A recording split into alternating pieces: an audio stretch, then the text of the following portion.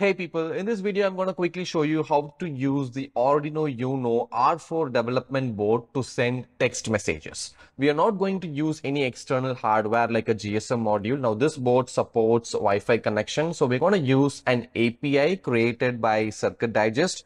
If you go to CircuitDigest.cloud, you will see something called SMS notification API. So using this API, I'm going to show you how you can send free text messages from your Arduino UNO R4 board. So let me tell you upfront that this API is completely free to use. The only two limitation is that you can send only up to 100 SMS every month, which I think is more than enough. And also you'll be able to use only Indian phone numbers. So you can send SMS only to Indian phone numbers. If you're outside of India, then right now this API will not support you. That being said, let's get started.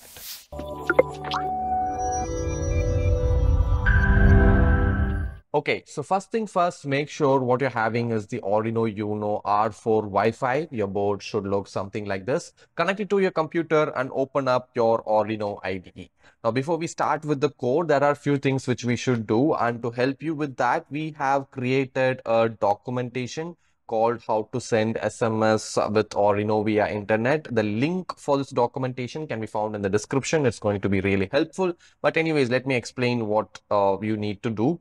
So make sure your board is connected to the computer. Make sure you have installed the board manager and everything. And then before we go to the code section, let's jump over to CircuitDigest.cloud. This is where you will find all our APIs, and we are interested in this API, which can be used to send SMS.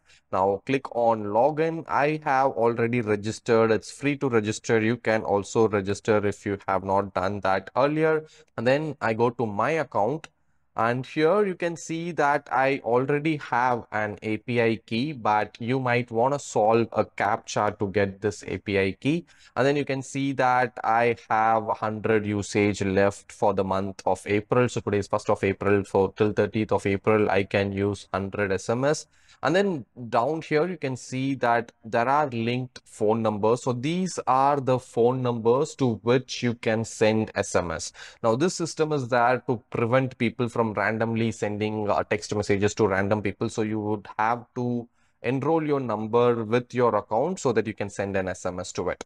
Just for the sake of demonstration, I'm going to put in my number here and then solve this CAPTCHA as well.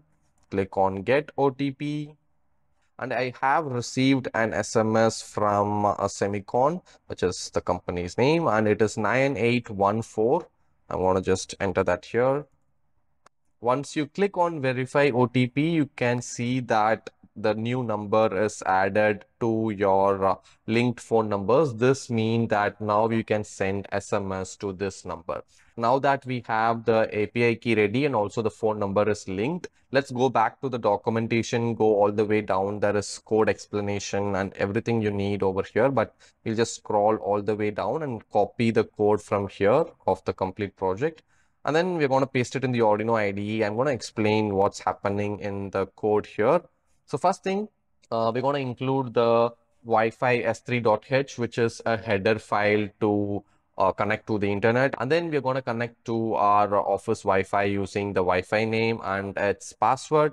After that, here we have the API credentials. Now, this is why we registered on CircuitDigest Cloud. We're going to go back here and get this API key and then replace this XXX with the API key. And then we have something called template ID. Now you can't send random or spam messages to people. You can only send templates, meaning if you go back to the documentation, you'll find a table with all the template ID and the template type and the message. Say for example, if you're using template ID 101, then the message that will be sent is your variable is currently at variable. So each message has two variables in which you can send in your name or your sensors value or whatever it is. So we have almost 15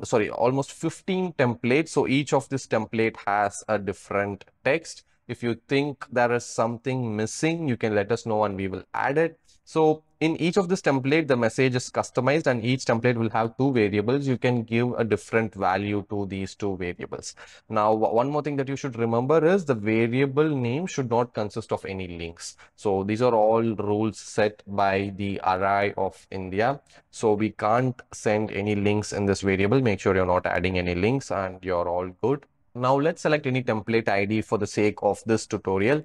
Let's say you're building a burglar alarm and you want to send an SMS that a motion has been detected. Then you can use template ID 103 saying that motion detected by position sensor in the main entrance, investigate immediately. So you can use any of these templates here based on your application. It might be temperature alert, motion alert, battery low alert, periodic reminder, service reminder. Say for example, you're having a product for which you need to intimate service when something goes wrong. You can tell it's time to service your this and this, your last service was this. You can send error notifications. You can have door and window status, system reboot. So say if you have some always running IoT device in your home and you want to know when it gets rebooted, you can send an SMS to yourself using the system reboot. If you're running a remote task and you want to get intimated by SMS, then you can use this task completion. So there are different IDs. You can use anything of your choice. I think you already get the idea.